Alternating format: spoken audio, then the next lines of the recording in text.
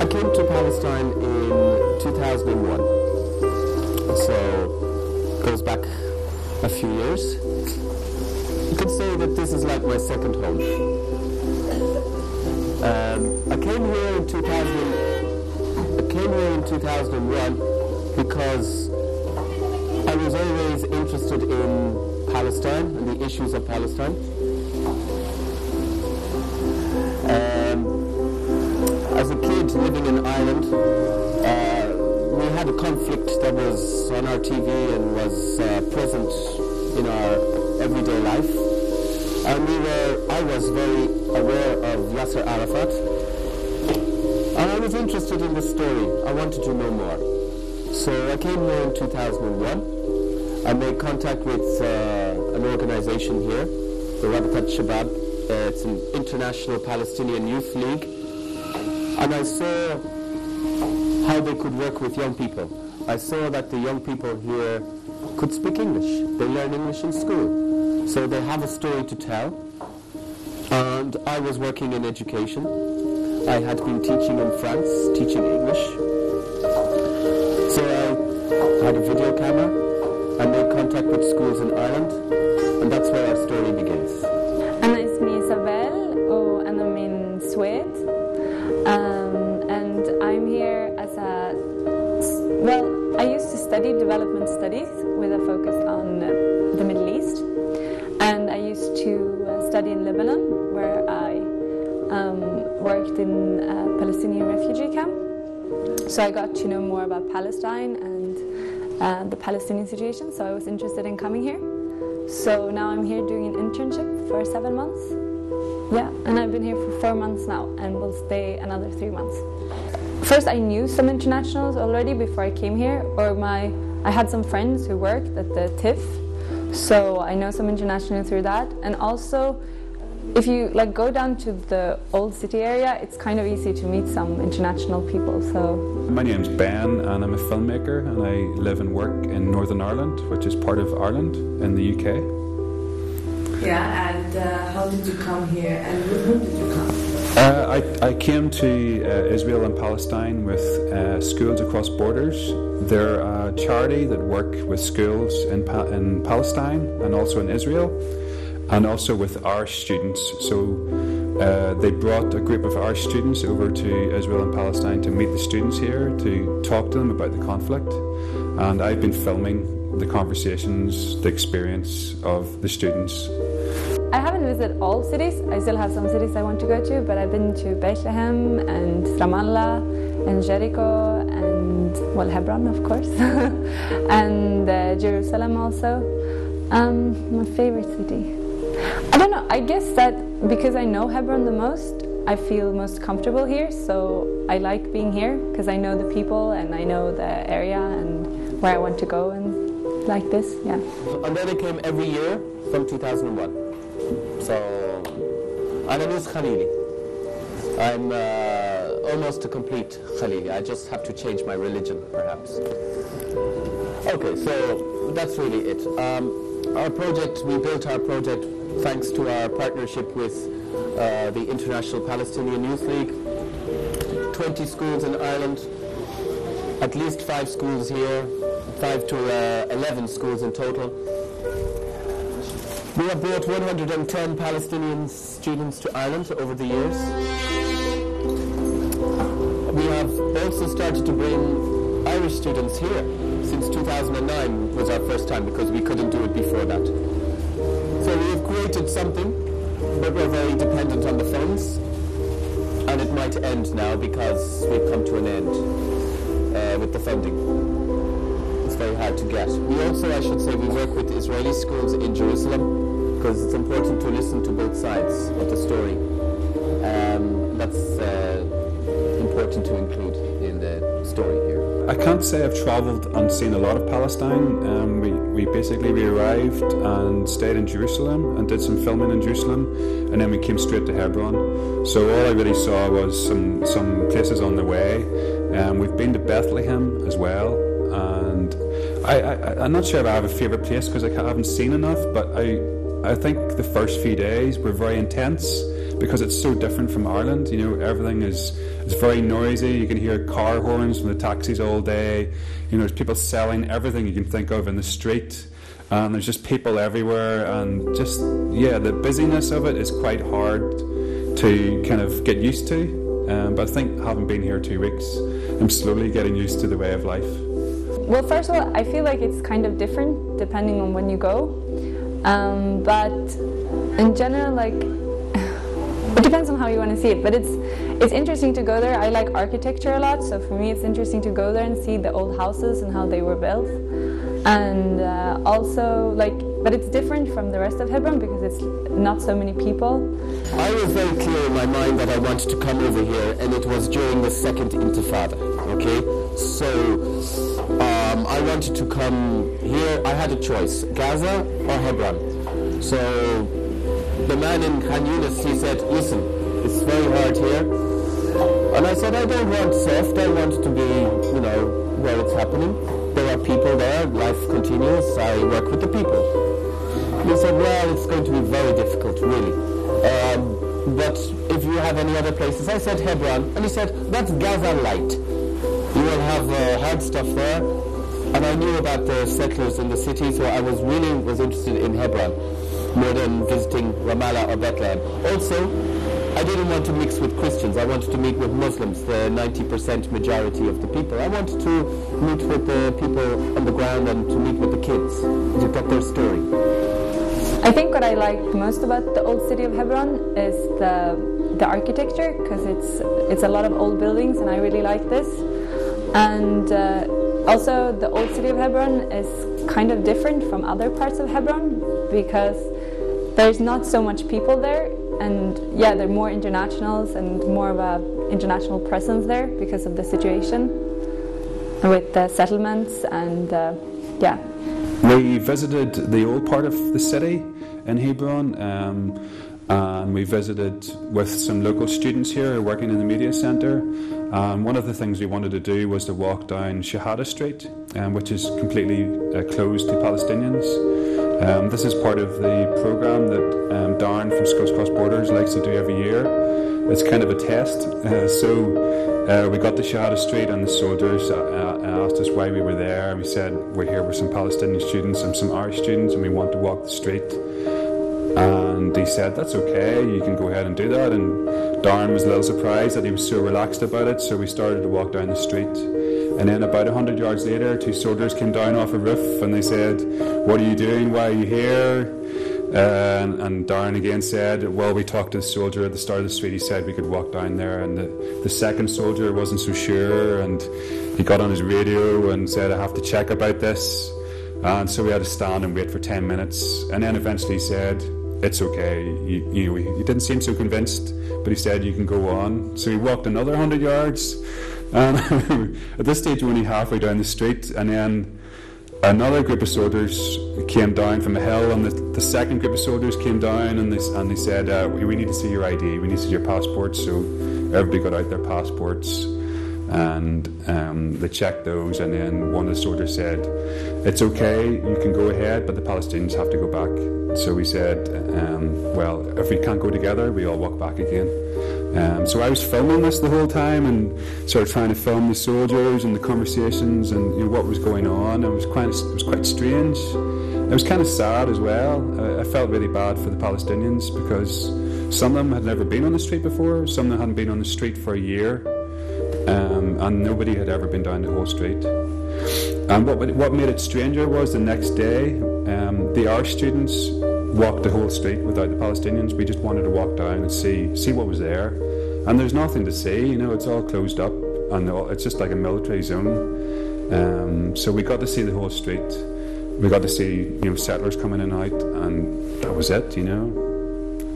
So I think we've seen both sides of the wall. We've seen both sides of the separation. We've walked through the checkpoints. We've experienced the checkpoints.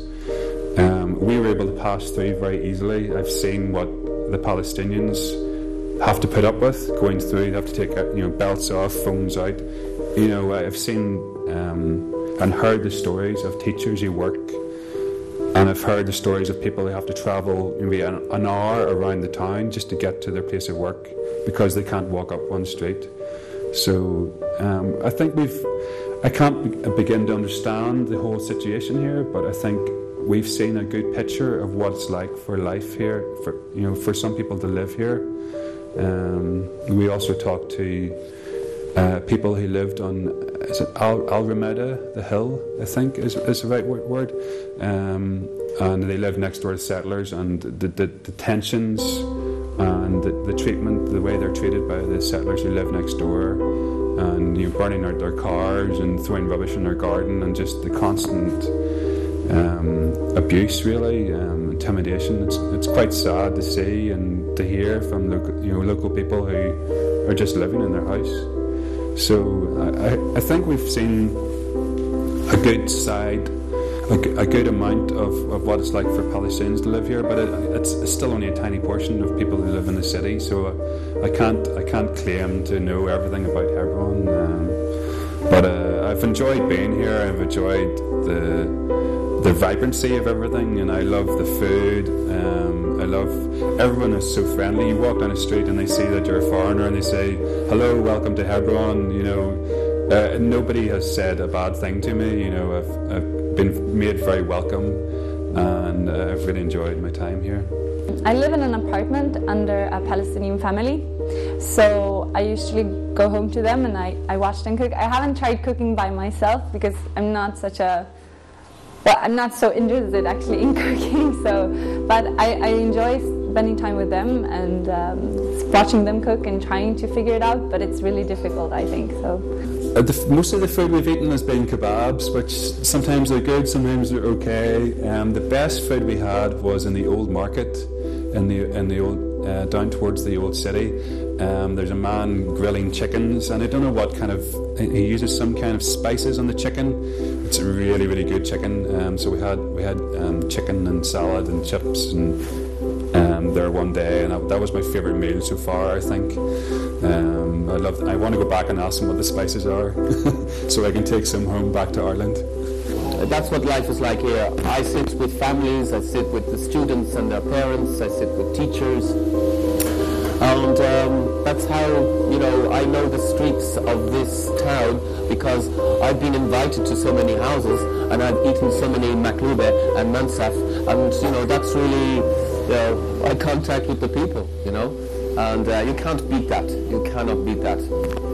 Because I am here and I want to have the experience of how people live here, I have been trying the traditional foods like makluba and kidra but also I think that there are more foods that are vegetarian than people here think about, because if I talk to Palestinians here, they would be like, "What do you eat? You can't eat anything here. It's all meat."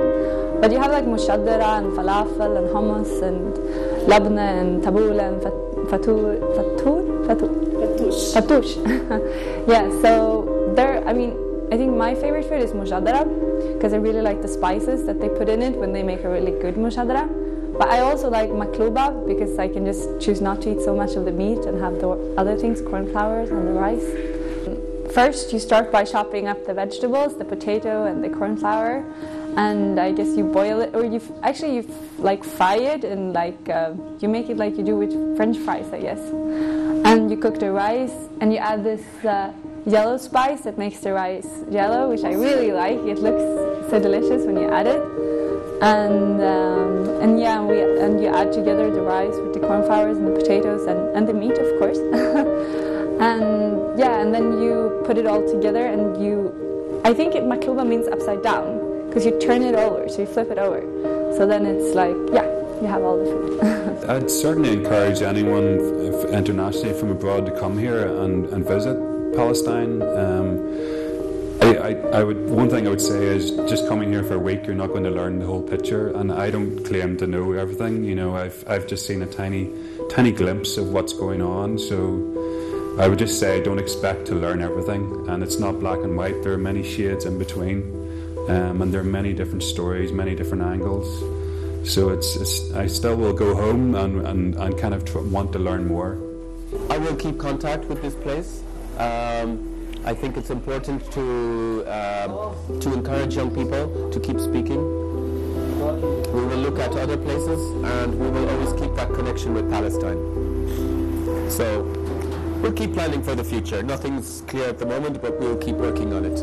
I think because I'm international, there is everything that applies to other people may not apply to me, because I'm from a different culture, and people can see that. So I think they're more forgiving when maybe I do things that is not part of the culture. But I mean, it is difficult for me to be here, because I'm Swedish and I'm raised in a Swedish society, and this is a completely different way of thinking and doing things.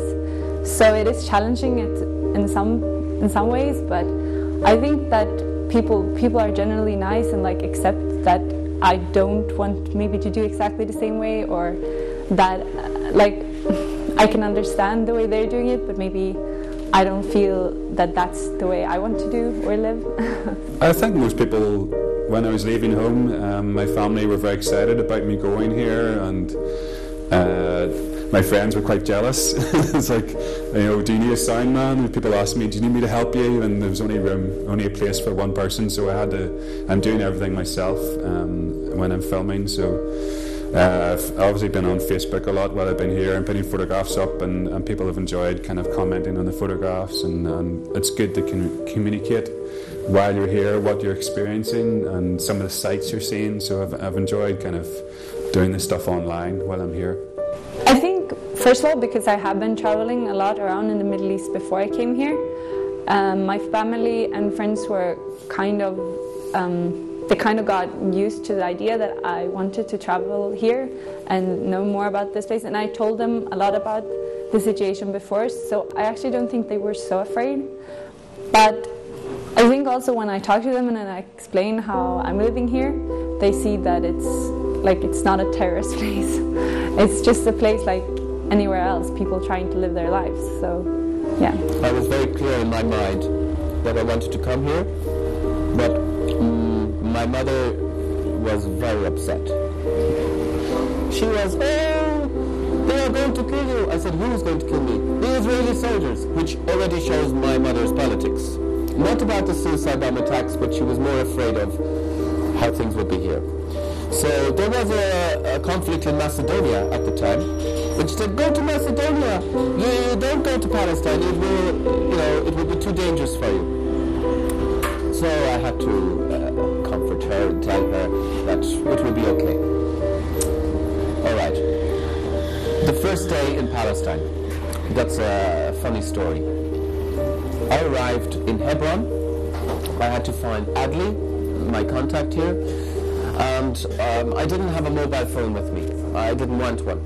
I wanted to depend on people. So we made contact. We made contact with Adli. There is a restaurant in Hebron called Happy Bunny. There's also a swimming pool called Happy Land. So we went to Happy Bunny and we went to Happy Land. So I met Adli. He was having a swim. So it was time to call home. And I told my mother, I'm here. I've arrived. I was in Happy Bunny. I was in Happy Land. And so it helped to... She thought I was in the Bahamas or something. She didn't think I was in Palestine. Usually either I spend time with the family that I stay under, and we read together, watch a movie, or just sit and talk. Or go to a coffee house and smoke some algila and have some coffee with friends.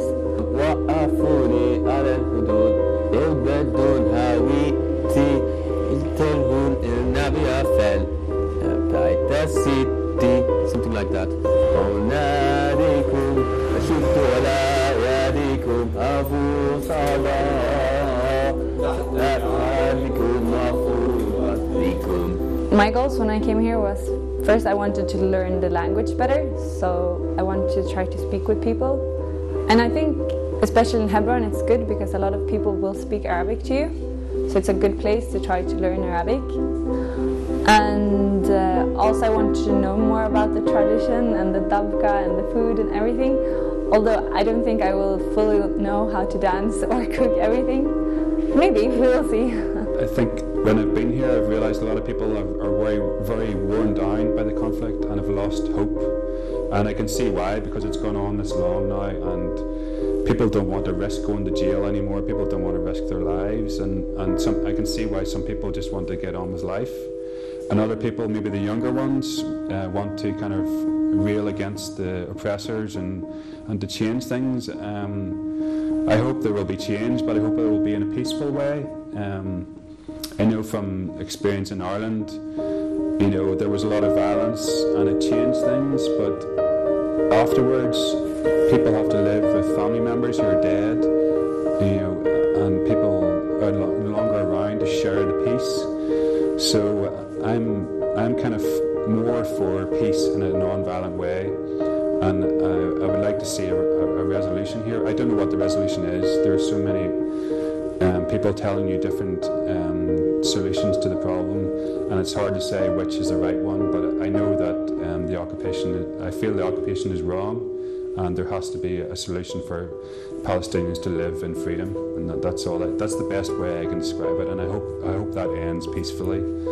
But I certainly will be keeping in touch with people here after I leave. We've made lots of friends on Facebook, and I want to keep in touch with people and talk to them, and if there's any way I can help in a very small way, I'll try to do that. So that's the best I can do, I think. I will be walking to a school at the top of the hill, for example, Jabal Johar. So you have a lot of people going, شو؟ مين وين انت؟ انا؟ انت مين وين انت؟ انا من ايرلندا. ايش؟ من ايرلندا، اوروبا. وين انت؟ انا في المدرسة، مدرسة بنات. شو؟ انا استاذ ايش؟ استاذ انجليزي. تفضل شو اخوي؟ لا شكرا في اشتغل بعدين ان شاء الله. After I come back and it's like شو اسمك؟ ما اسمي دارن, and then it's always قديش عمرك؟ So I go 35 متجوز. لا حرام يلا. I feel that there are always new things to learn. That's what I especially like about being here. That I feel like every day I'm learning something new, if it's about society or the language or the way people live. So I really like this. And what I wish for Palestine, I guess it's that people will live good lives, I guess, if you can say that. They will have better and more, how would you say, more calm lives. That life would be more calm for them and not so much. Hebron, Palestine, it's part of me. Like I don't see myself as an outsider. أهلاً وسهلاً في فلسطين. Welcome to Palestine.